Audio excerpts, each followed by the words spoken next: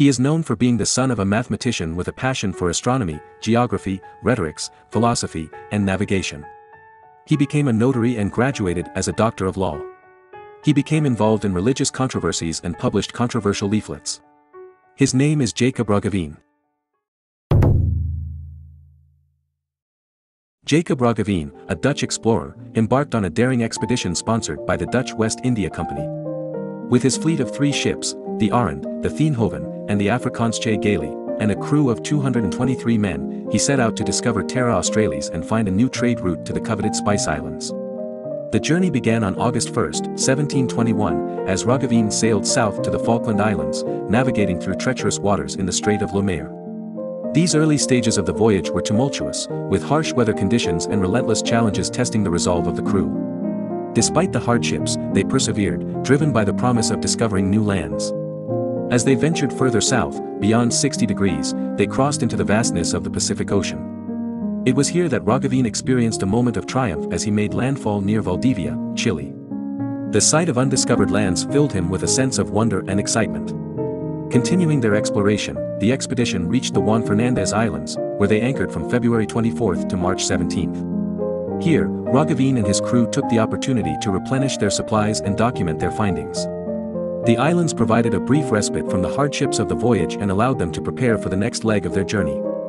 On Easter Sunday, April 5, 1722, Roggeveen and his crew arrived at the mysterious Easter Island. The sight of the colossal stone statues, known as moai, left them in awe of the island's rich cultural heritage. Roggeveen meticulously charted the locations of 6 islands in the Tuamotu archipelago, 2 islands in the Society Islands, and 4 islands in Samoa. However, not all encounters during the expedition were peaceful.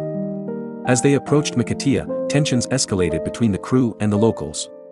In a tragic turn of events, the Makateans ambushed a shore party, resulting in the death of 10 crew members.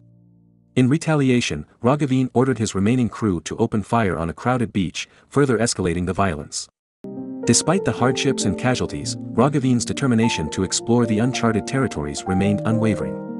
The expedition sailed past New Guinea, determined to reach Batavia. However, upon their arrival in 1722, Roggeveen was arrested by the VOC, Dutch East India Company, for violating their monopoly and had his ships confiscated. Undeterred, Roggeveen fought a lengthy lawsuit in the Netherlands against the VOC. Eventually, he secured compensation for his losses and received payment for his crew. In the aftermath of his journey, Roggeveen published part 4 of his work, De Val van S. Wereld's Afgod, The Fall of the World's Idol, documenting his experiences and discoveries.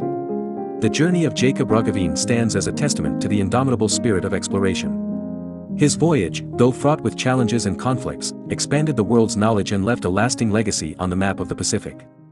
If you want to discover more adventurers on YouTube, make sure to hit that subscribe button for my channel, and don't forget to leave a comment in the section below, telling us which adventurers you'd like us to feature next.